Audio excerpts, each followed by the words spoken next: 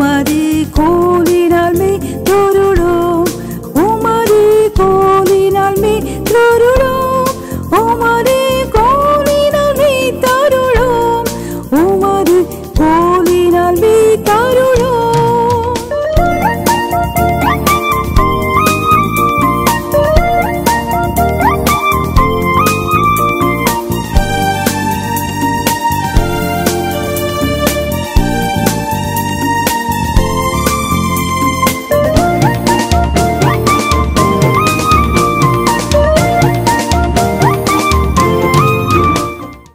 நல்லவர், அவருடைய கிருபை என்றும் உள்ளது.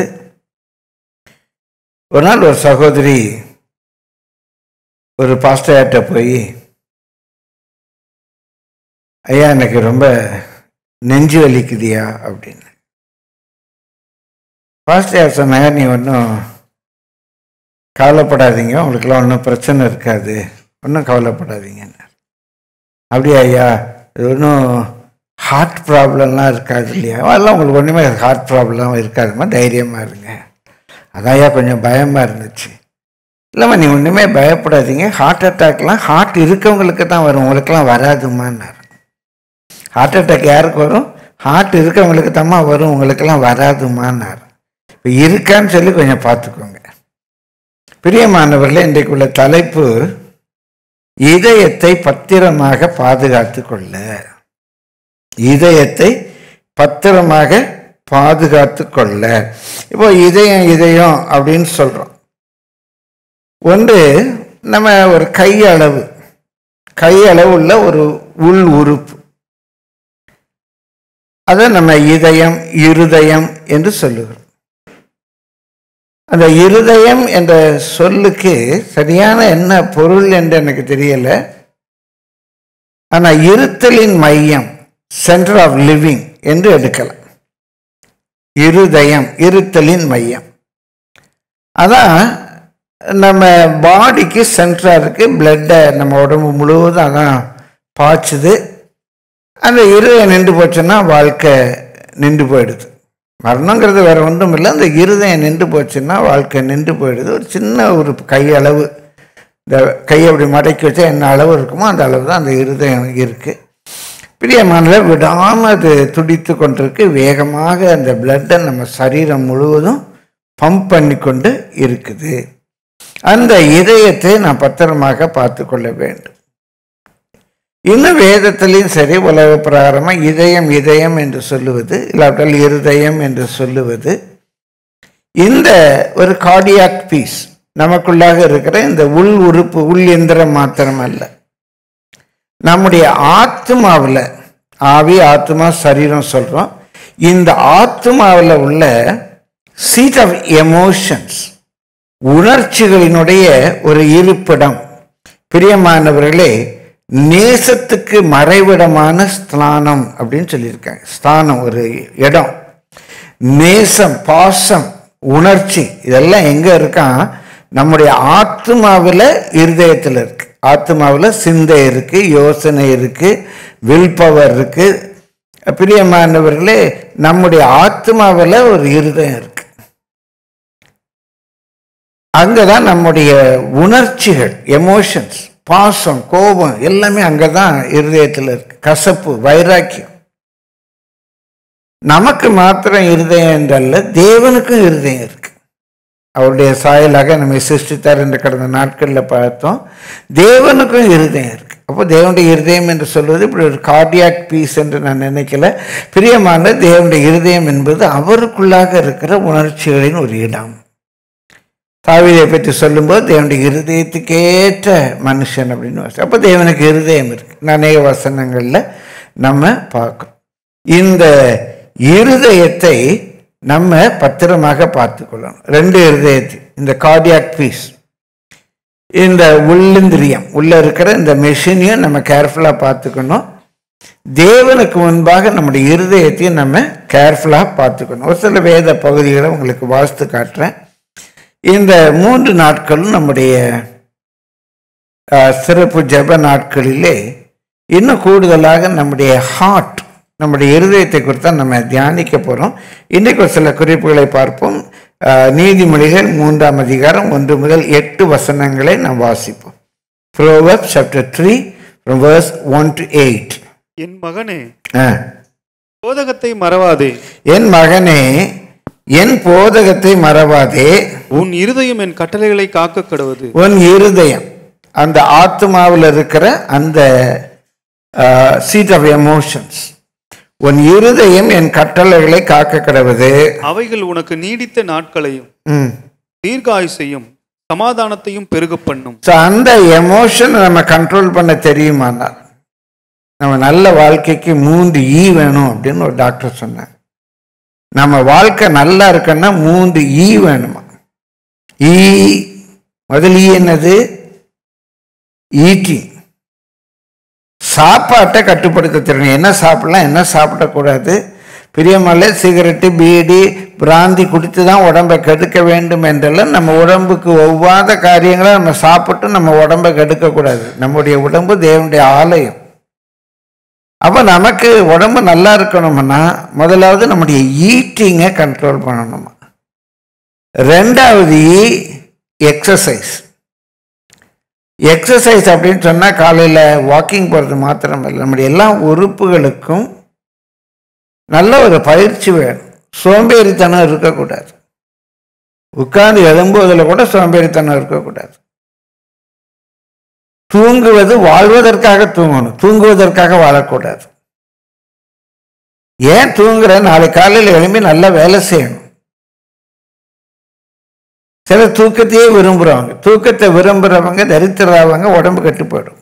தூக்கத்தை விரும்பக்கூடாது. வாழ்வதை விரும்ப வேண்டும், வேலை செய்வதை விரும்ப வேண்டும். வேலை செய்வதுதான் இளைப்பாறுதல். தேவன் ஆதாமை ஏதேன் தோட்டத்திலே வைத்து அந்த தோட்டத்திலே பணி செய்யும்படியாக அவனை கட்டளையிட்டு அவனை இளைப்பாற பண்ணினார்னு இருக்கும். அந்த தோட்டத்தில் சோம்பேறியா தூங்குறது இளைப்பாறுதல் அல்ல, அந்த தோட்டத்திலே பணி செய்வது தான் இளைப்பாறுதல். அப்ப முதல் ஈட்டிங், 2வது எக்ஸசைஸ், 3வது ஒரு முக்கியமான எமோஷன். நம்முடைய உணர்ச்சிகளை நாம் ஹேண்டில் பண்ண அறிந்திருக்க வேண்டும். அப்படி நம்ம இருதயத்தினுடைய கட்டளைகளை காக்கும்போது அது என்ன செய்தால் நமக்கு நீடித்த நாட்களையும் தீர்க்காயுசையும் சமாதானத்தையும் பெருக பண்ணும். கிருபையும் சத்தியமும் உன்னை விட்டு விலகாதிருப்பதாக நீ அவைகளை உன் இருதயத்தில் பூண்டு அவைகளை உன் இருதயமாகிய பலகையில் எழுதிக்கொள். அதனால் தேவனுடைய பார்வையிலும் மனுஷனுடைய பார்வையிலும் தயையும் நற்புத்தியையும் பெறுவாய். இருதயத்தில் கர்த்தருடைய வசனம் நமக்கு இருக்கும் என்று சொன்னால் தேவனுடைய பார்வையிலும் நமக்கு நல்ல பெயர் கிடைக்கும், மனுஷருடைய பார்வையிலையும் நமக்கு நல்ல பெயர் கிடைக்கும். நல்ல புத்தியா நடந்து கொள்வோம். சுய புத்தியின் மேல் சாயாமல் உன் முழு இருதயத்தோடும்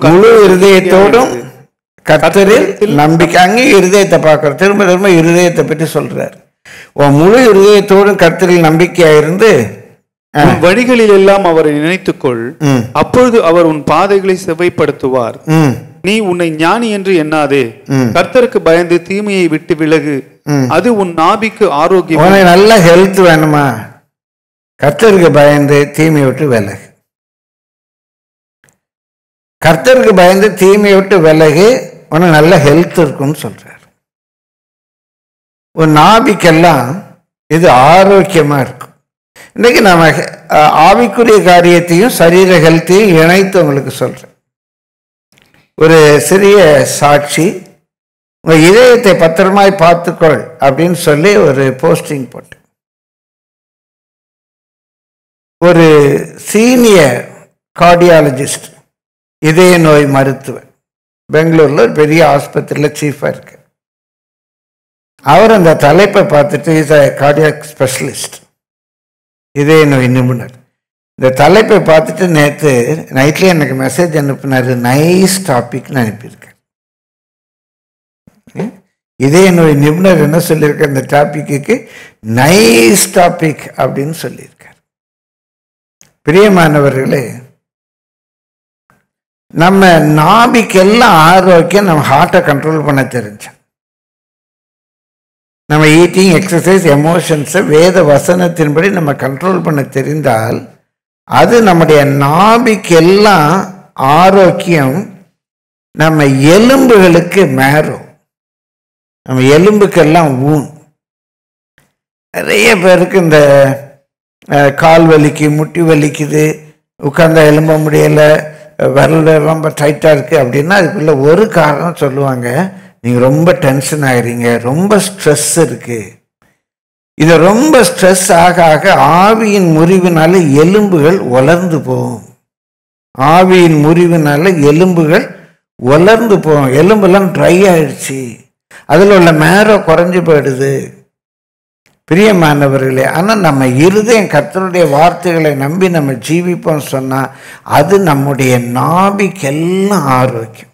அதான் நம்ம வாசிக்கிறோம், Proverbs 4:23 வாசிங்க, நீதிமொழிகள் 4:23. எல்லா காவலோடும் உன் இருதயத்தை காத்துக்கொள். அதனால இந்த கார்டியாக் பீஸையும் சரி, பிரியமானவர்களே, நம்முடைய ஆத்மாவில் இருக்கிற அந்த சீட் ஆஃப் எமோஷன், உணர்ச்சிகளுடைய மறைவிடம், அதையும் சரி கேர்ஃபுல்லா பார்த்துக்கோ. அதுல அந்த ஆத்மா, இந்த ஆத்மாவில் இருக்கிற இருதயம், சீட் ஆஃப் எமோஷன்ஸ், அதை கேர்ஃபுல்லா பார்த்துக்கிட்டாலே நம்ம எல்லாத்தையும் காத்துக்கொள்ள முடியும். ஏன்னா அங்க இருந்து தான் ஜீவ ஊற்று புறப்படும். நம்ம வாழ்வதற்குரிய ஒரு ஊற்று, மகிழ்ச்சியா இருப்பதற்குரிய ஒரு ஃபவுண்டன் ஆஃப் லைஃப். அது எங்க இருந்தா பெறப்படுது? அந்த இருதயத்துல இருந்தா பெறப்படுது. அப்ப அந்த இருதயத்தை பாதுகாத்துக்கோங்க, அந்த இருதயத்தை பாதுகாத்துக்கோங்க. பிரசங்கிற எனக்கு வேண்டிய கிருபை வேணும். அந்த சீட் ஆஃப் எமோஷன்ஸை பாதுகாத்துக்கோங்க. அதுக்கு என்ன செய்யணுமா? பிலிப்பியர் 4ஆம் அதிகாரம் 6-7 வசனங்களை வாசிப்போம். பிலிப்பியர் நல்லா தெரிஞ்ச வசனம் தான், வாசிங்க. பிலிப்பியர் 4:6-7. Philippians chapter 4 verses 6 and 7. நீங்கள் ஒன்றுக்கும் கவலைப்படாமல் எல்லாவற்றையும் குறித்து உங்கள் விண்ணப்பங்களை ஸ்தோத்திரத்தோட கூடிய ஜெபத்தினாலும் வேண்டுதலினாலும் தேவனுக்கு தெரியப்படுத்துங்கள். அப்பொழுது எல்லா புத்திக்கும் மேலான தேவ சமாதானம் உங்கள் இருதயங்களையும் உங்கள் சிந்தைகளையும் கிறிஸ்து இயேசுக்குள்ளாக காத்துக்கொள்ளும். எது நம்ம ஹார்ட்டை காத்துக்கொள்ளும்? தேவ சமாதானமே நம்ம ஹார்ட்டை மெயின்டைன் பண்ணிக்கும். நம்ம ஹார்ட்டை பீஸ் ஆஃப் காட், தேவ சமாதானம், இந்த தேவ சமாதானம் நம்முடைய இருதயத்தை காத்துக்கொள்ளும். ஆத்மாக்கள இருதயம் இருக்கு, சிந்தை இருக்கு, mind, heart and mind. Mind என்பது நம்முடைய தாட் ப்ராசஸ், ஹார்ட் என்பது நம்முடைய எமோஷன்ஸ், இந்த சிந்தை என்பது நம்ம யோசிக்கிற ஒரு சக்தி, சிந்திக்கிறோம். ஒரு மைண்ட் செட் இருக்கு, எல்லாரும் என்ன விஷ் பண்ணணும், எனக்கு ஒரு பெரிய வீடு வேணும், 4 பேருக்கு மத்தியில் நான் அப்படியே மதிப்பாக இருக்கணும், என்னை பார்க்கும்போதே ஒரு பெரிய பணக்கார மாதிரி தெரியணும், ஒரு பணக்காரி மாதிரி தெரியணும். ஏதோ ஒரு மைண்ட் செட் இருக்கு. என்னை யாரும் சீப்பாக நினச்சிடக்கூடாது, இல்லை என்னை யாரும் எப்படி நினச்சாலும் எனக்கு கவலை இல்லை. ஒரு மைண்ட் செட். இந்த மைண்ட் செட்டை எது மெயின்டைன் பண்ணும்? நம்முடைய ஹார்ட், நம்முடைய உணர்ச்சிகள், இதை இது மெயின்டைன் பண்ணும். தேவ சமாதானம் நம்ம ஹார்ட்டையும் நம்ம மைண்ட் செட்டையும் மெயின்டைன் பண்ணிக்கொள்ளும், நம்ம இருதயத்தையும் நம்ம சிந்தையையும் மெயின்டைன் பண்ணிக்கொள்ளும்.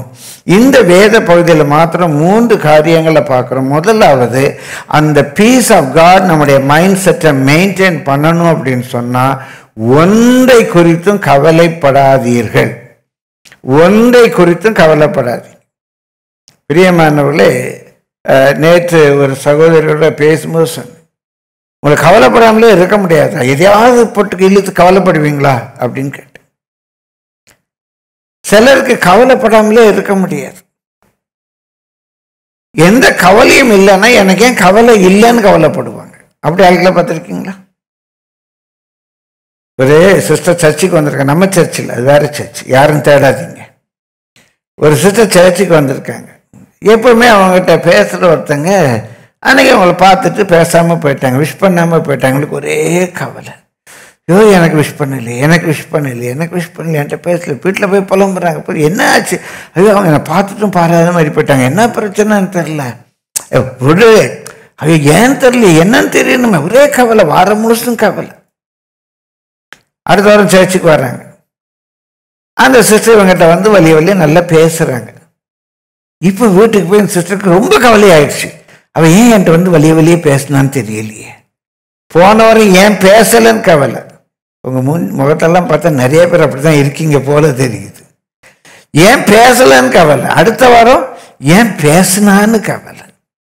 கவலைப்படுறதுனால என்ன பண்ண முடியும்? இயேசு சொன்னார், கவலைப்படுறதுனால ஒரு முளத்தை கூட்ட முடியுமா? எது கவலைப்படுறீங்க? கவலைப்படுறதுனால என்ன பண்ண முடியும்? ஒரு ஆய்வு கட்டுரை முன்பு பார்த்திருக்கிறேன். அந்த விழுக்காடு எண்கள் மறந்து விட்டது. ஆனால் அந்த ஆய்வு கட்டுரையினுடைய ஒரு விடை இப்படி: நம்ம கவலைப்படுறோம், நம்ம கவலைப்படுறது போல ஏறத்தாழ ஒரு 80 விழுக்காடு சம்பவங்கள் நடப்பதில்லை. ஐயோ இப்படி நடந்துருமா, ஐயோ இப்படி நடந்துருமா, ஐயோ இப்படி நடந்துருமோன்னு பயப்படுறோம். நம்ம பயப்படுறது போல 80 விழுக்காடு சம்பவங்கள் நடப்பதில்லை. நம்ம பயந்தது வீண். இன்னும் நம்ம அப்படி பயந்து பதறினதுனாலே நம்ம வருகிற பிரச்சனைக்கு நம்மாலே தீர்வு காண முடியாமல் போகிறது. அது ஒரு 10 விழுக்காடு. நமக்கு இந்த சம்பவம் வந்து அப்படி கொல்லம் இப்படி வருமோ இப்படி நடக்குமோ அப்படிலாம் சொல்லி பயந்து பதறி போறதுனால அந்த பிரச்சனைக்கு நம்மாலே தீர்வு காண முடியாமல் போய்விடுகிறது. அதனால நமக்கு கவலைப்பட்டு பிரயோஜனம் இல்லை. இப்போ 80, அது ஒரு 10, 90% போயிடுச்சு. இன்னும் ஒரு 7-8% இந்த கவலைப்பட்டு பதறுகிறதுனால அவசர புத்தியில தவறான தீர்வுகளை எடுத்து விடுகிறோம், தவறான முடிவுகளுக்கு வந்து விடுகிறோம், தவறான முடிவுகளுக்கு வந்துடுறோம். இன்னும் ஒரு 2 விழுக்காடு நம்ம என்னதான் கவலைப்பட்டு என்னதான் யோசித்து எவ்வளோ கேர்ஃபுல்லாக பண்ணாலும் அந்த பிரச்சனையை நம்ம ஒன்றும் பண்ண முடியாது. கவலைப்பட்டது வேஸ்ட், ஒன்றுமே நம்ம பண்ண முடியாது. இந்த 100 விழுக்காடும் உலக பிரகாரம் இயேசு சொன்னது மாத்திரமல்ல, உலக பிரகாரமான ஆய்வில் சொல்லி இருக்கிறார்கள். நீ கவலைப்படுகிறதுனாலே ஒன்றுமே செய்ய முடியாது. நீ கவலைப்படுகிறதுனாலே ஒன்றுமே செய்ய முடியாது. கிருபையை பற்றி கொள்ள பிரசங்கிற எனக்கு அந்த கிருபை வேணும்.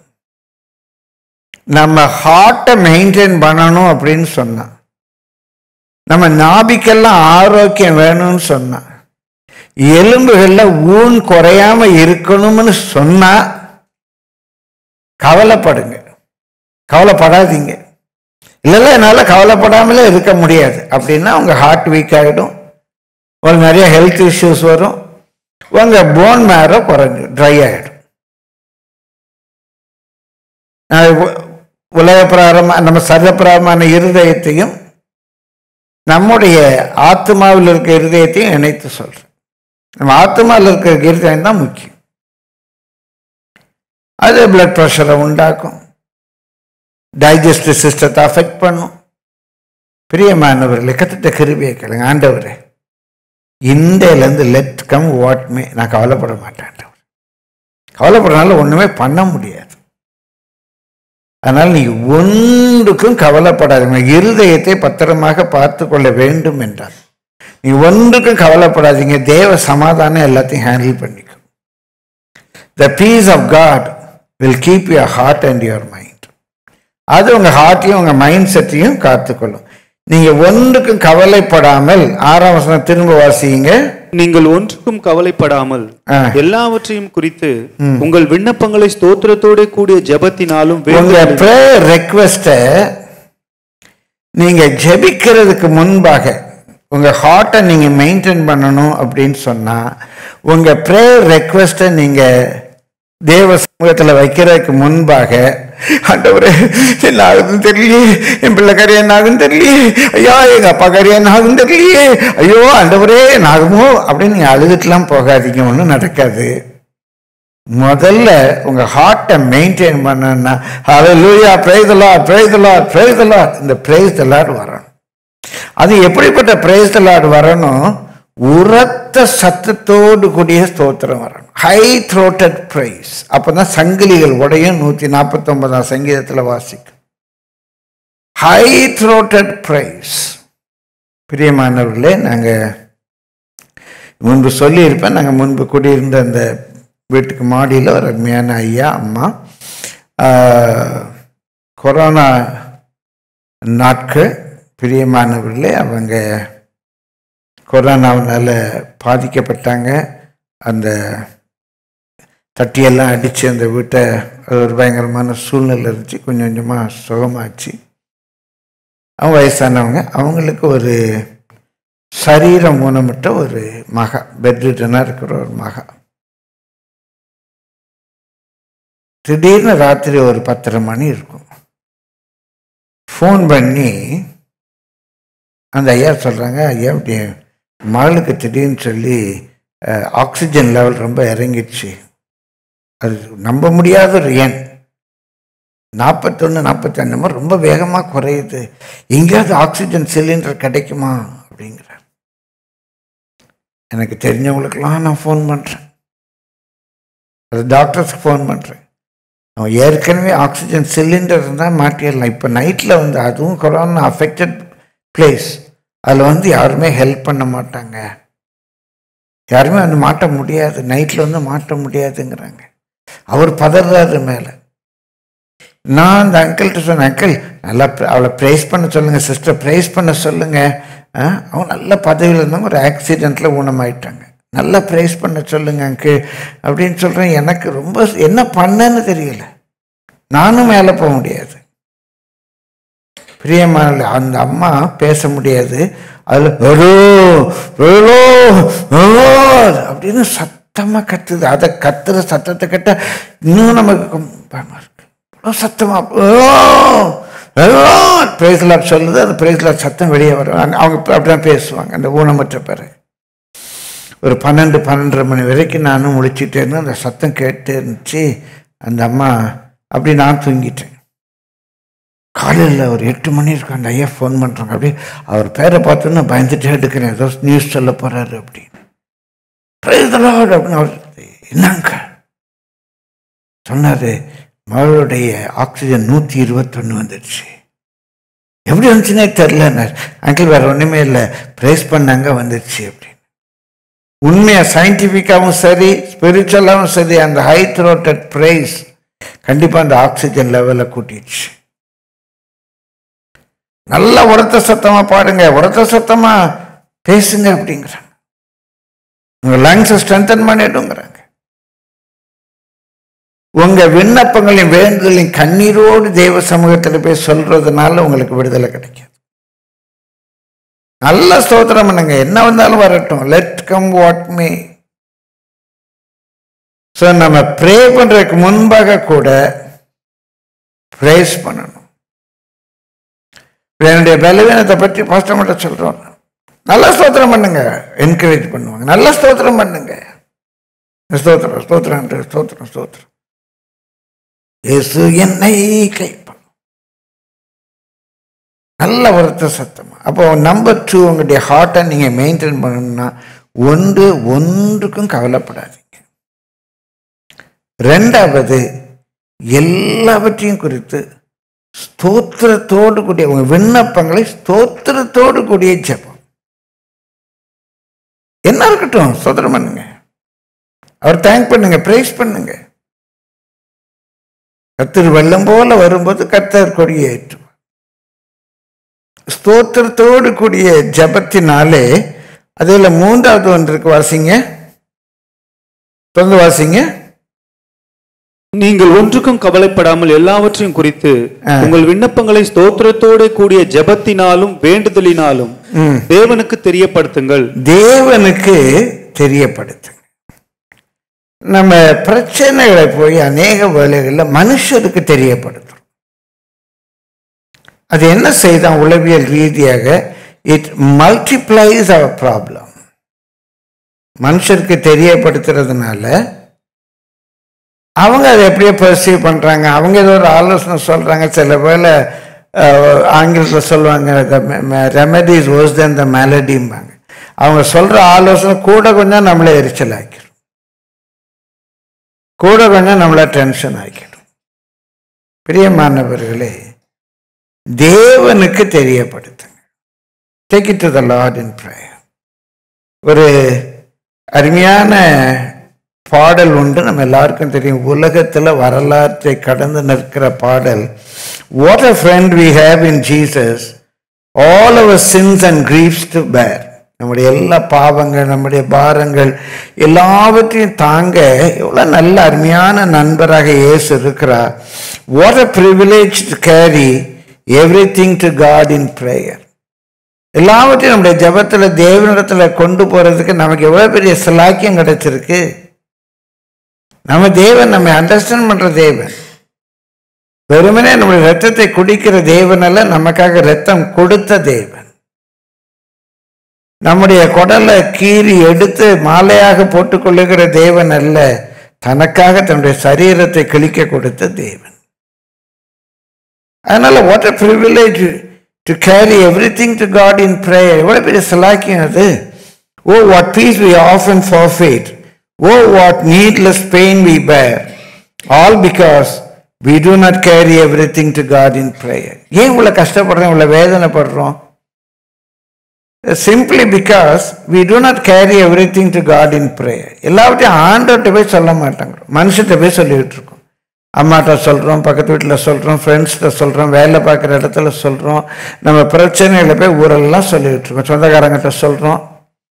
அப்புறம் அவங்க ஏதோ ஒன்று பண்ணுறாங்க, அது உட்காந்து அழுதுகிட்டு இருக்கோம், ஐயோ அவங்க இப்படி பண்ணிட்டாங்களே, இவங்க இப்படி பேசிட்டாங்களே. எதுக்கக்கா? ரீசன் என்ன? நம்ம தானே சொன்னோம், நம்ம தானே போய் புலம்பணும். என் பிள்ளை சரியில்லைன்னு சர்ச்சில் புலம்புவீங்க, அந்த சண்டே ஸ்கூல் டீச்சர் கூப்பிட்டு கண்டிப்பாங்க. உங்கள் அம்மா இப்படி சொன்னாங்கம்மா, இந்த பிள்ளை வீட்டில் போய் சண்டை போடும், ஏம்மா என்னை பற்றி எல்லாத்தையும் கேவலப்படுத்தினேன்னு. ஐயோ அவட்ட ஜெபத்துக்காக தான் சொன்னான், அவ ஏன் உன்ட்ட சொன்னாம்பிங்க. உங்களை யார் சொல்ல சொன்னா? எல்லாத்தையும் போய் ஒருவேளை சபையில் ஆலோசனை சொல்லக்கூடிய கிருபை பெற்றவர்கள், கர்த்தருக்கு பயந்து ஊழியம் செய்கிறவர்கள், ரகசியங்களை காக்கிறவர்கள், அவங்ககிட்ட நீங்கள் ஜெபத்துக்காக போகிறத நான் தவறு என்று சொல்லலை, சும்மா போய் புலம்பாதீங்க. அதனால் நம்ம பிரச்சனை தான் ஜாஸ்தி. Take it everything to Lord in prayer. Have you trials and temptations? ஏதாவது பிரச்சனை இருக்கா? Is there trouble anywhere? எங்கேயாவது ஒரு ட்ரபுள் இருக்குதா? We should never be discouraged. சொந்து போகாதீங்க. Take it to the Lord in prayer. Can we find a friend so faithful who will all our sorrows share? Jesus knows our every weakness. நம்முடைய ஒவ்வொரு பலவீனத்தையும் இயேசு அறிந்திருக்கிறார். பிரியமானவர்களே, are we weak and heavy laden? ரொம்ப பலவீனப்பட்டு பாரம் தாங்காம இருக்கிறீங்களா? Covered with a load of care. அப்படியே பாரம் அழுத்துதா? Precious Savior still our refuge. எல்லா சூழ்நிலையிலும் அந்த precious Savior தான் நம்முடைய அடைக்கலம். Take it to the Lord in prayer.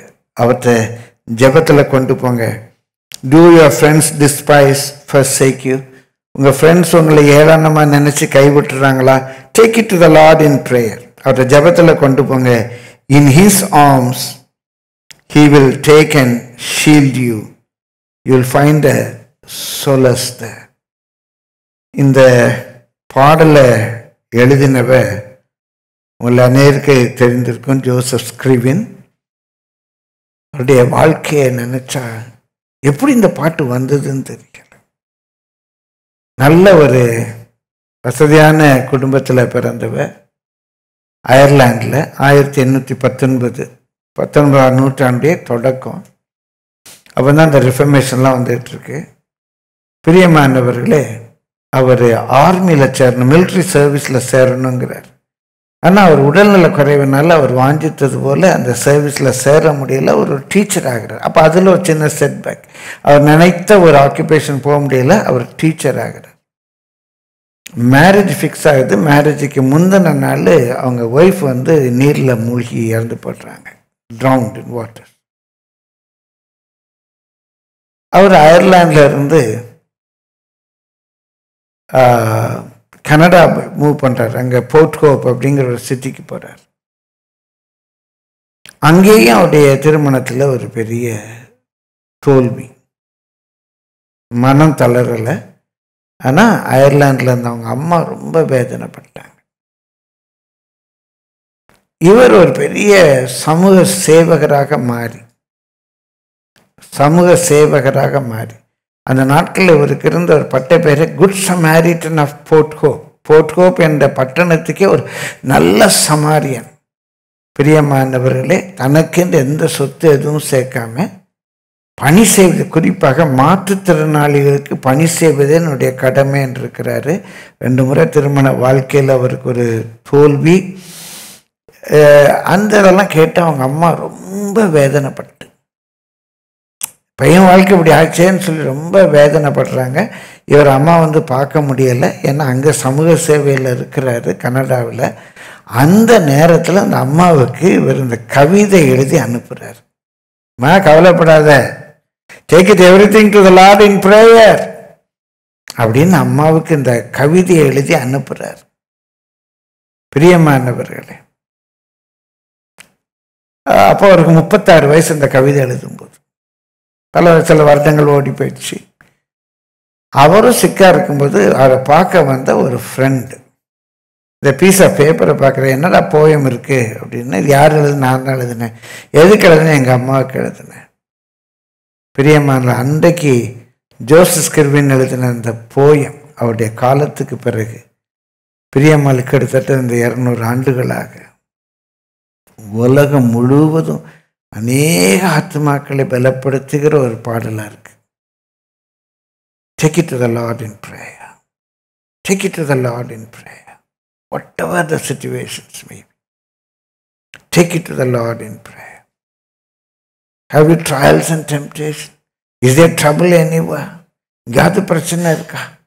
Take it to the Lord in prayer. What peace we often forfeit.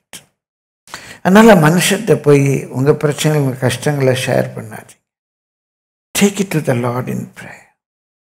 அப்போ நம்முடைய ஹார்ட் நல்லா இருக்கணும் அப்படின்னா முதலாவது ஒன்றை குறித்தும் கவலைப்படக்கூடாது, 2வது ஸ்தோத்திரம் பண்ணணும், 3வது எல்லாவற்றையும் தேவனுக்கு தெரியப்படுத்து. அது எல்லாத்தையும் எப்படி ஹேண்டில் பண்ணுவோம் அப்படி ஹேண்டில் பண்ணிக்குவார்.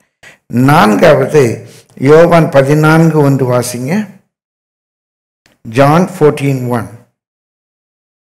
உங்கள் இருதயம் கலங்காதிருப்பதாக, உங்கள் இருதயம் கலங்காதிருப்பதாக தேவனிடத்தில் விசுவாசமாயிருங்கள், என்னிடத்திலும் விசுவாசமாயிருங்கள். தேவனிடத்தில் விசுவாசமாயிருங்கள், என்னிடத்திலும் விசுவாசமாயிருங்கள். Let not your heart be troubled.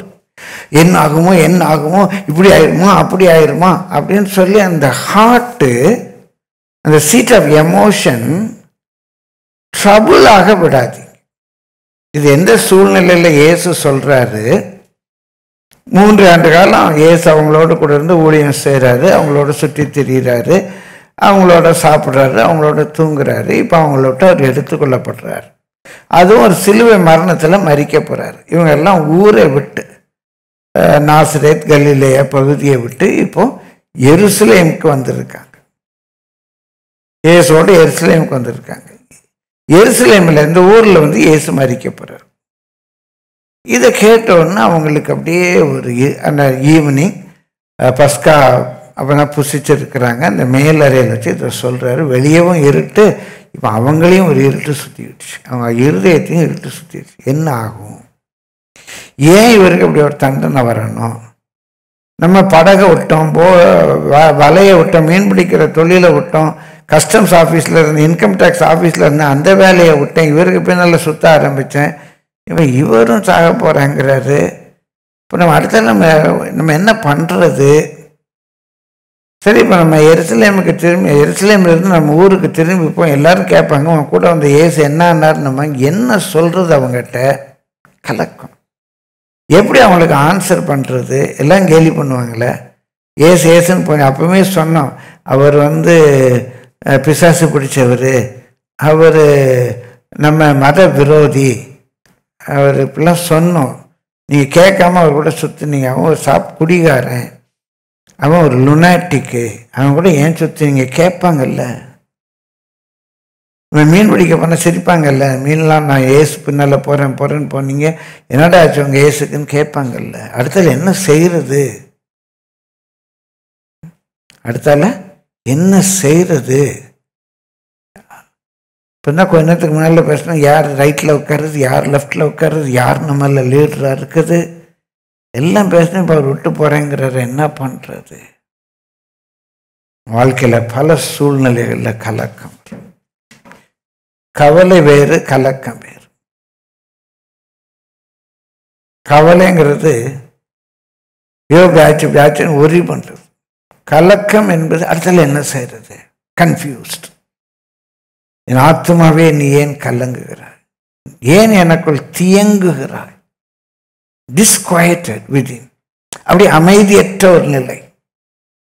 அந்த சூழ்நிலையில் சொல்றாரு, ஒன்றும் கவலை கலங்காத, let not your heart be troubled, விசுவாசமாயிரு. நான் என்ன உங்களுக்கு வெளிப்படுத்துவேன், அந்த அதிகாரத்தில் ஒரு 7 காரியங்கள் சொன்னால் உங்களுக்கு வெளிப்படுத்துவேன். உங்களை திக்கற்றவளை விட மாட்டேன், நான் திரும்ப வருவேன், உங்களுக்கு ஒரு இடத்த ஆயத்தம் பண்ணுறேன். நீங்கள் என் நாமத்தில் எதை கேட்டாலும் அதை நான் செய்வேன். உங்களோடு இருக்கிற தேற்றவாள்னா நான் அனுப்பேன். நீங்கள் ஏன் கவலைப்பட கலங்குறீங்க? விசுவாசமா இருங்க, ஒன்றை குறித்து கவலைப்படாதீங்க, எல்லாத்துக்கும் ஸ்தோத்திரம் பண்ணுங்க. உங்கள் பிரச்சனைகளை ஸ்தோத்திரத்தோடு கூடிய ஜபத்தினால தேவனுக்கு தெரியப்படுத்துங்க. Take it to the Lord in prayer.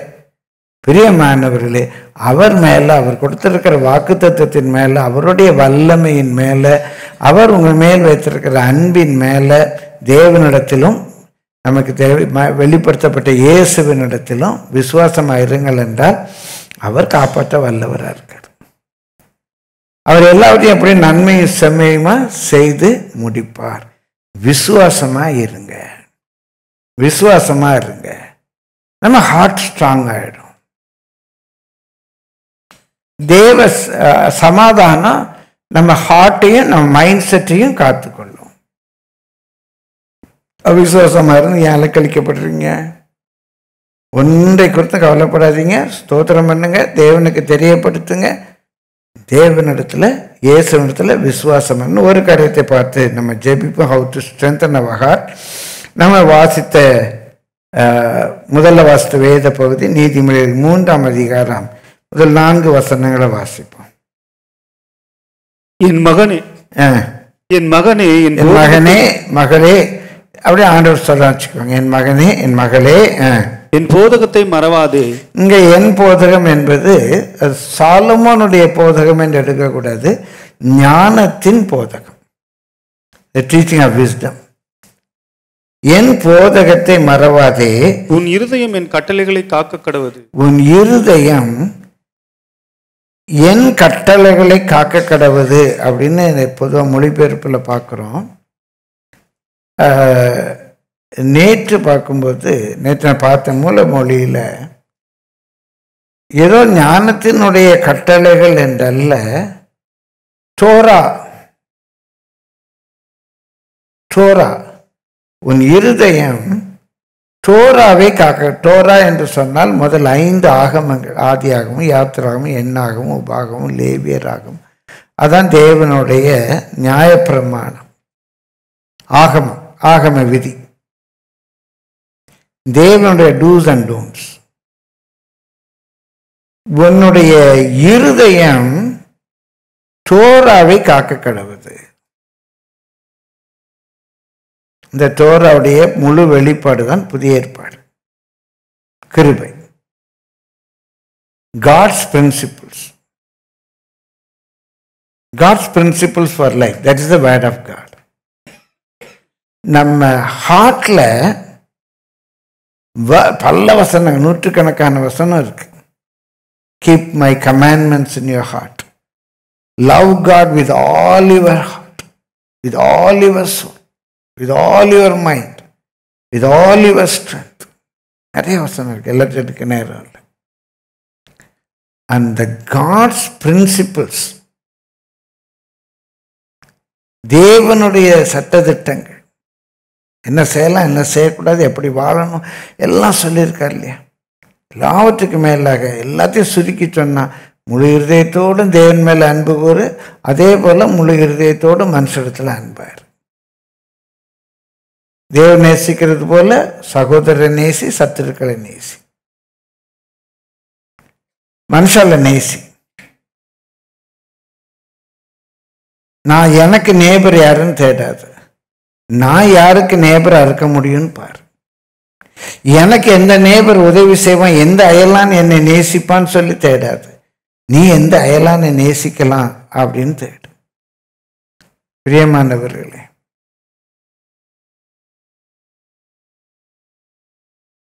மிலிட்ரியில ஒரு ஆஃபீஸர் அவருடைய ஹையர் ஆஃபீஸரை பார்த்தா உடனே சல்யூட் பண்ணணும். அங்கே ஒரு junior officer higher officer salute பண்ணல. உடனே அவர் ரொம்ப கோவம் வந்துச்சு. அவருக்கு மேலே இருக்கிற ஆஃபீஸர்கிட்ட போய் கம்ப்ளைண்ட் பண்ணி, என்னை பார்த்துட்டு சல்யூட் பண்ணாமல் போயிட்டான். அப்படியா, என்னை பார்த்துட்டு அவன் சல்யூட் பண்ணாமல் போயிட்டான். உடனே அவனை கூப்பிட்டார். இவரை பார்த்துட்டு சல்யூட் பண்ணாமல் போயிட்டியா, தலை கேள்விப்பட்டோம், எனக்கு பனிஷ்மெண்ட், அவருக்கு 50 முறை சல்யூட் பண்ணு அப்படின்னா. பிரியமானவர்களே, அதே போல் மிலிட்ரியில் உள்ள ரூல், உனக்கு ஒருத்தர் சல்யூட் பண்ணும்போது நீ திரும்ப சல்யூட் பண்ணணும். ஸோ இந்த ஜூனியர் ஆஃபீஸர் சல்யூட் பண்ண 1, இப்போ இந்த சீனியர் ஆஃபீஸர் 1, 2, அவரும் 2. பிரியமானவர்களே, ஏன் அவன் உனக்கு சல்யூட் பண்ணணும்னு வெயிட் பண்ற? நீ அவனுக்கு சல்யூட் பண்ணலாமே, நீ அவனுக்கு சல்யூட் பண்ணலாமே. ஒரு தாத்தாவுக்கு அந்த பிராந்தியத்தில் இருக்கிற அநேகர் அந்த தாத்தாவுக்கு விஷ் பண்றாங்க. அதை பார்த்துட்டு அந்த பேத்தி கேட்டாங்க, ஏன் தாத்தா உங்களுக்கு எல்லாரும் விஷ் பண்றாங்க? அப்ப அந்த தாத்தா சொன்னாரு, நான் எல்லாருக்கும் விஷ் பண்றதுனால, நான் எல்லாருக்கும் விஷ் பண்றேன். பிரியமானவர்களே, உன்னை போல மற்றவங்களை நேசி. யாருக்கு என்ன உதவி செய்ய முடியுமோ உதவி செய். கர்த்தருடைய இந்த பேசிக் அந்த 2 காரியங்கள், முழு இதயத்தோடு தேவனில் அன்பு கூர்ந்து, தேவனில் அன்பு கூர்ந்தா அவருடைய கற்பனைகளை கை கொள்வோம். தேவனில் அன்பு கூர்ந்தா அவருடைய கற்பனைகளை கை கொள்ளும். அவர் கற்பனைகளுக்கு எதிர்த்து நிற்க மாட்டோம். அவருடைய கற்பனைகள் ஒன்றாயில் நமக்கு பாரம் ஆயிடாது. இன்னைக்கு நிறைய பேரால கற்பனைகளுக்கு, வேத வசனத்துக்கு, புதிய ஏற்பாட்டில் சொல்லி இருக்கிற சத்தியத்துக்கு கூட அவங்களால ஒப்பு கொடுக்க மனம் இல்லை. உலக வேஷம் வேணும், உலகத்தார போல இருக்கணும். அவன் வாழ்க்கையில் எத்தனையோ போராட்டங்கள், கஷ்டங்கள். உங்க ஹார்ட்டை நீங்க கீப் அப் பண்ணணும்னா just yield to the word of God. நான் ரட்சிக்கப்பட்ட புதிதில் கர்த்தர் கிருபை என்னை தாங்கினது. ஒரு பரிசுத்தவானுடைய வாழ்க்கையிலிருந்து எனக்கு கிடைச்ச ஒரு ஸ்டேட்மெண்ட், பைபிளில் என்னை தலைகளை நடன்னு சொன்னால் நான் நடப்பேன். ஆனால் என்னால் செய்ய முடியாத ஒன்றையும் இந்த வேதம் சொல்லவில்லை. ஏன் போட்டு பைபிளில் இருக்க வசனத்துக்கு தண்டப்பட்டு இவங்க இப்படி சொன்னாங்க, அவங்க அப்படி சொல்லாங்க, இவங்க இப்படி சொல்கிறாங்க, பைபிள் என்னையா சொல்ல செஞ்சுட்டு போ. இந்த வேர்ட் ஆஃப் காடை உங்கள் ஹார்ட்டில் வைங்க. அந்த வசனத்தை வாசித்துருங்க. நான் தொடர்ந்து என் போதகத்தின் இருதயத்திலே காத்துக்கொள், உன் இருதயம் என் கட்டளைகளை காக்க கடவது, அவைகள் உனக்கு நீடித்த நாட்களையும், அது உனக்கு லைஃப் ஸ்பேனை கூட்டி தரும். அது உனக்கு லைஃப், கவலைப்படாம இருங்க, உங்க லைஃப் நல்லா இருக்கும். ஸ்தோத்திரம் பண்ணுங்க, உங்க லைஃப் நல்லா இருக்கும். காட்ஸ் பிரின்சிபிள், காட்ஸ் கமாண்ட்மெண்ட்ஸை அப்படியே நீங்க கீப் அப் பண்ணுங்க, அதுல சந்தோஷப்படுங்க. அது உங்க லைஃப் ஸ்பேனை கூட்டும். ஏன் அதுகிட்ட போட்டு சண்டை போட்டுட்டு இருக்கிறீங்க? அதனால என்ன கெட்டு போச்சு? 1000 பேர் 1000 சொல்லட்டும், எனக்கு பைபிள் சொல்லுது, நான் செய்யறேன், அவ்வளவுதானே. Simple simple. அந்த கீழ்ப்படுகிற மனம் இல்லை. பவுலை பார்த்தா ஆண்டவர் முள்ளில் உதைக்கிறது உனக்கு கடினம் இல்லையா? ஆண்டவர் சொன்ன வசனத்துக்கு எதிர்த்து நின்று போராடி, அது அப்படி இல்லை, இது இப்படி இல்லை, இது அப்படி இல்லை, ஏங்க இவ்வளவு கஷ்டப்படுறீங்க? எனக்கு தெரியல, உண்மையாவே ஃபூலிஷா இருக்கு, முட்டாள்தனமா தெரியுது. இதை விட ஒரு நல்ல பிரின்சிபல் எங்கேயுமே கிடையாது. பிரியமான மிக எளிமையான ஒன்று, கர்த்தருடைய வார்த்தைக்கு கீழ்ப்படியுங்க. அவைகள் எனக்கு நீடித்த நாட்களையும் தீர்க்காயுசையும் சமாதானத்தையும் பெருக பண்ணும். சமாதானத்தையும் பெருக பண்ணும். கிருபையும் சத்தியமும் உன்னை விட்டு விலகாதிருப்பதாக. கிருபையும் சத்தியமும் உன்னை விட்டு, ரெண்டு வேணும், கிருபையும் வேணும் சத்தியமும் வேணும், உன்னை விட்டு விலகாதிருப்பதாக. நீ அவைகளை உன் கழுத்திலே பூண்டு அவைகளை உன் இருதயமாகிய பலகையில் எழுதிக்கொள். அவைகளை உன் கழுத்திலே பூண்டு உன் இருதயமாகிய பலகையில எழுதிக்கொள். அதனால் தேவனுடைய பார்வையிலும் மனுஷருடைய பார்வையிலும் தயையும் நற்புத்தியையும் பெறுவாய். அதனால தேவனுடைய பார்வையிலையும் நமக்கு தயை கிடைக்கும், மனுஷருடைய பார்வையிலையும் நமக்கு தயை கிடைக்கும். வசனத்தை கீழ்ப்படிங்க, சத்தியத்தை கீழ்ப்படிங்க, கிருபையை பற்றி கொள்ளுங்க. ஒரு 5 காரியங்கள் உங்கள் ஹார்ட்டை நல்லா வைக்கணும்னா, ஒன்றை குறித்தும் கவலைப்படாதீங்க. 2வது ஸ்தோத்திரம் பண்ணி பழகுங்க. எல்லா சூழ்நிலையிலும், எந்த காலத்தில் எந்த நேரத்தில் அவரை நன்றியால் துதித்து பழகுங்க. 3வது உங்களுடைய விண்ணப்பங்கள் தேவைகள் எல்லாவற்றையும் தேவனுக்கு தெரியப்படுத்துங்க. 4வது எல்லா சூழ்நிலையிலும் விசுவாசமாக இருங்க. 5வது காட்ஸ் பிரின்சிபிள்ஸ், காட்ஸ் லா உங்கள் இருதயத்தில் காத்துக்கொள்ளுங்க. அதுபடி உங்களுடைய வாழ்க்கையை அமைங்க. உங்களுக்கு நீடித்த நாட்கள் இருக்கும். எப்படியானாலும் கர்த்தருடைய வருகை தாமதிக்குமேனால் எல்லாருக்கும் மரணம் வரும்.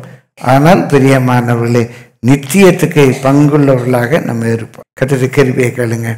அன்பா சொல்கிறேன், சத்தியத்துக்கு எதிர்த்து நிற்காதீங்க, சத்தியத்தோட போராடாதீங்க. உங்களுக்கு சமாதானம் கிடைக்காது. தேவ சமாதானம் உங்கள் மனதில் வர உறுத்திக்கிட்டே இருக்கும். ஐயோ நம்ம கீழ்ப்படியிலையே, ஐயோ நம்ம ஏற்று நிற்கிறோமே, ஐயோ ஆண்டவருக்கு நம்ம கீழ்ப்படியிலையே அப்படின்னு சொல்லி ஏன் போராடிக்கிட்டு இருக்கிறீங்க? கர்த்தர் நல்லவர். எனக்கு வெளிப்பட்ட எந்த சத்தியத்துக்கு நான் விலகி இருக்க விரும்பவில்லை. என் ஆண்டவர் சொல்றதை நான் செய்ய விரும்புகிறேன். ஏன்னா ஆண்டவர் சொல்றதெல்லாம் எனக்கு பிரயோஜனமாக இருக்கும். எனக்கு பிரயோஜனம் இல்லாத ஒன்றையும் ஆண்டவர் சொல்ல மாட்டார். எனக்கு பிரயோஜனம் இல்லாத ஒன்று, ஒரு மரத்தை பற்றி, ஒரு மிருகத்தை பற்றி அக்கறையோடு, ஒரு காக்கை குஞ்சியை பற்றி அக்கறையோடு இருக்கிற தேவன் என்னை பற்றி அக்கறை இல்லாமல் இருப்பாரா? எனக்கு பிரயோஜனம் இல்லாத சொல்லுவாரா? கிருபையை பற்றி கொள்ளுங்க, சத்தியத்தை பற்றி கொள்ளுங்க. உங்களுக்காக ஜெபிக்கிறேன். உங்கள் ஹார்ட்டை கர்த்தருடைய கரங்களில் ஒப்பு கொடுங்க. ஊரவான மாற பாஷா ஒன்றை கொடுத்து தீர்மானம் பண்ணி, எல்லாம் இருக்கிறதுல எளிமை நிற்போமா? உள்ளத்தின் அடித்தளத்தில் தீர்மானம் பண்ணி, ஒன்றை குறித்தும் கவலைப்பட மாட்டேன். லெட் கம் வாட் மே, என்ன இருந்தாலும் சரி நான் கவலைப்பட மாட்டேன். தீர்மானம் பண்ணுங்க. கவலைப்படுறதுனால ஒன்றும் பண்ண முடியாது. இன்றைக்கு ஒரு உளவியலும் உடலியலும் ஆவிக்குரிய ஆன்மீகமும் கலந்த ஒரு தேவ செய்தியை கர்த்தர் அனுப்பியிருக்கிறார். உங்கள் நாபிக்கெல்லாம் இது ஆரோக்கியம், உங்கள் ஹெல்த்துக்கு நல்ல செய்தி, இது உங்கள் மைண்டுக்கு நல்ல செய்தி, உங்கள் ஸ்பிரிச்சுவல் லைஃபுக்கு நல்ல செய்தி. தேவ சமாதானம் உங்கள் இருதயத்தையும் உங்கள் சிந்தையும் ஆட்கொள்ளும். ஹல்லேலூயா, ஹல்லேலூயா, praise the Lord, praise the Lord. நல்ல ஸ்தோத்திரம் பண்ணுங்க. வாய் திறந்து ஸ்தோத்திரிங்க. உங்கள் ஆக்சிஜன் லெவலே கூடிடும். நல்ல ஸ்தோத்திரம் பண்ணுங்க. நல்ல சத்தம், high throated price. Hallelujah, hallelujah, hallelujah, hallelujah, praise the Lord, praise the Lord, praise the Lord, praise the Lord. நல்ல ஸ்தோத்திரம் பண்ணுங்க. லெட் கம் வாட் மே, ஆண்டவர் எல்லாம் பார்த்துக்குவாரு. நல்ல கரங்களை தட்டி கர்த்தரை ஸ்தோத்திரிங்க பார்க்கலாம். ஹல்லேலூயா. ஓசை உள்ள கைத்தாளத்தோடு, பேரோசை உள்ள கைத்தாளத்தோடு. ஹல்லேலூயா, ஹல்லேலூயா. இன்னொரு மறுத்த பைபிளில் சொல்லியிருக்குது, கைத்தாளத்தோடு, பேரோசை உள்ள கைத்தாளத்தோடுன்னு. ஒரு நிமிஷம் கவனிங்க. நல்லா ஸ்தோத்திரம் பண்ணும்போது, கை தட்டும்போது நம்முடைய எல்லா நரம்புகளும் இந்த உள்ளங்கையில் தான் முடியுது. உள்ளங்கையிலையும் உள்ளங்காலையும். நீங்கள் படங்களில் பார்த்துருப்பீங்க ஸ்கூலில். நம்ம கை தட்டும்போது பாஸ்கல் விதின் சயின்ஸில் சொல்லும், pressure in 1 point is equal in all the other points. இந்த ஒரு இடத்துல நம்ம கொடுக்குற ப்ரெஷர் இந்த நரம்பு மண்டலம் முழுவதும் தாக்கத்தை உண்டாக்குது. பிரியமானவர்களே, ஒரு நாளைக்கு ஒரு 20 நிமிஷம் கை தட்டினா வயசுனால 20 வருஷம் கூடிடுங்கிறாங்க. ஒரு நாளைக்கு 20 நிமிஷம் நல்லா பாட்டு பாடுங்க, நல்லா கை தட்டி பாட்டு பாடுங்க, உங்களுக்கு ஆயுசுனாலே கூடிடுமா. ஹல்லேலூயா. கொஞ்சம் நல்லா கை தட்டுங்க பார்க்கலாம். ஒரு நிமிஷம். ஆயுசு நாள் கூடணும்னு என்ன ஜோரா தட்டுறீங்கப்பா. சரி, நல்லா கர்த்தரை துதித்து ஸ்தோத்திரம் பண்ணி கரங்களை தட்டுவோமா? நல்ல வாய் திறந்து ஸ்தோத்திரம் பண்ணுங்க. நல்ல உள்ளங்கைகள் இடிக்கிற மாதிரி தட்டுங்க. ஹல்லேலூயா, ஹல்லேலூயா. Praise the Lord, praise the Lord, praise the Lord, praise the Lord. ஊரபாத மாற பாஷன மாற பால பூரமான. ஹல்லேலூயா. ஒன்றை குறித்து கவலைப்படாதீங்க. ஹல்லேலூயா, ஹல்லேலூயா. உங்க இருதயம் கலங்காது இருப்பதாக. Praise the Lord, praise the Lord. கர்த்தருடைய லாஸ், அந்த டோரா அவருடைய டீச்சிங்ஸ் அதை அப்படியே நல்லா இதயத்தில் வைத்துக் கொள்ளுங்க. அதுக்கு ஒப்பு கொடுங்க. எல்லாம் ஆண்டவர் பார்த்துக்குவாரு. ஹல்லேலூயா, பிரைஸ் தி லார்ட். ஜெபம் பண்ணுவோமா? உன்னுடைய ஆறுதலும் தேறுதலும், உன்னுடைய பலமும், உன்னுடைய சமாதானமும் சந்தோஷமும்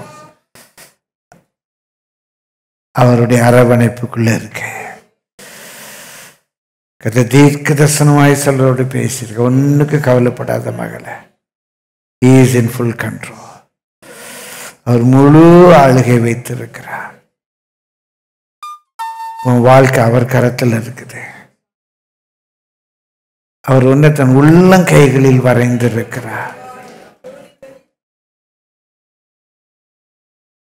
அன்பின் இயேசுவே, நீர் அனுப்பி தந்த வார்த்தைகளுக்காக உமக்கு ஸ்தோத்திரம். இருதயம் கலங்க விடாதீங்க ஐயா. சோர்ந்துகளுக்கு பலன் கொடுத்து சத்துவம் இல்லாதவர்களுக்கு சத்துவத்தை பெருக பண்ணுகிற தேவன் புது பலத்தினால் இந்த காலை வேளையில் இடைகட்ட ஆண்டவரே, ஒன்றை கொடுத்து கவலைப்பட விடாதீங்க. எல்லாவற்றையும் கொடுத்து ஸ்தோத்திரம் பண்ண கிருபை தாரும் ஆண்டவரே. எங்க பிரச்சனைகளை மனுஷத்தை போய் சொல்லி அதை இன்னும் நாங்கள் ஊதி பெருசாக்காம ஸ்தோத்திரத்தோடு உம்மிடத்தில் தெரியப்படுத்த கிருபை தாரும் ஆண்டவரே. ஆண்டவரே, உம்முடைய வார்த்தையின் மேல, ஆண்டவரே, உம்முடைய வாக்கு தத்துவத்தின் மேல விசுவாசமாக இருக்க உதவி செய்யும். எல்லாவற்றுக்கும் மேலாக உம்முடைய டோரா, உம்முடைய ஆகம விதிகள், உம்முடைய சட்ட திட்டங்கள் எங்க இதயத்தில் காத்துக்கொள்ள உதவி செய்யும். எங்க இதயத்துக்கு ஆண்டவரே, எங்க நாபிக்கு அது ஆசீர்வாதமா இருக்கு ஐயா. எங்க ஆயுசு நாட்களை பெருக பண்ணும். ஜீவனுள்ள நாளெல்லாம் நன்மையும் கிருபையும் தொடரும் ஆண்டவரே. உடைய பிள்ளை இங்கிருந்து போகும்போது புது பலத்தோடு போகணும் ஐயா. ஆண்டவருடைய எலும்புகளில் பலனை கட்டளையிடும். ஸ்ட்ரெஸ்ஸுக்கு விலைக்கு காத்துறல ஐயா. ஆண்டவரே, ஆவியின் முறிவினால எலும்புகள் உலர்ந்து போக விடாதீங்க ஆண்டவரே. உற்சாகமான ஆவி தாங்க உதவி செய் ஆண்டவரே. எங்க ஆவி எங்களை தாங்குதையா. அந்த ஆவி முறிந்து போன எதால தாங்க முடியும் ஆண்டவரே. ஒருபோதும் ஆவி முறிந்து போக விடாதீங்க ஆண்டவரே. நிலைவரமான ஆவி நம்முடைய பிள்ளைகளை கட்டளையிடும். இந்த நாள் இந்த பிள்ளைகளுடைய வாழ்க்கைக்கு ஆசீர்வாதமான நாளை அமைய கிருபை செய்யும் ஆண்டவரே. ஜீவனுள்ள நாளெல்லாம் நன்மையும் கிருபையும் தொடரட்டும். வாழ்நாள் எல்லாம் மகிழ்ந்து களிகூற ஆண்டவரே, ஒவ்வொரு நாளும் தேவையான அந்த கிருபையை மட்டும் கட்டளையிடும். ஆசீர்வாதத்தோடு உங்கள் பிள்ளைகள் கடந்து போகட்டும். இருதயத்தின் வாஞ்சைகளை உமக்குள்ளாக நிறைவேற்றித்தார். What a friend we have in Jesus. Hallelujah. நல்ல ஃப்ரெண்டுக்காக நாங்கள் ஸ்தோத்திரிக்கிறோம். Urashanamara, what a privilege we have to carry everything to you in our prayers, O Lord. We thank you, Master God. நன்றி ஆண்டவரே. ஆசீர்வதி. தொடர்ந்துள்ள ஜெப நாட்கள் எங்களுக்கு ஆசீர்வாதமாக இருக்க உதவி செய்யும். இயேசுவின் நாமத்தில் பிதாவே, ஆமென். நம்முடைய கர்த்தராகிய இயேசு கிறிஸ்துவின் கிருபையும் பிதாவாகிய தேவனுடைய அன்பும் பரிசுத்த ஆவியானவரின் அன்பின் அந்யோன்ய ஐக்கிய சிநேகமும் நம் அனைவரோடும் கூட இன்றும் என்றும் கர்த்தருடைய வருகை மட்டுமா இருப்பதாக. ஆமென்.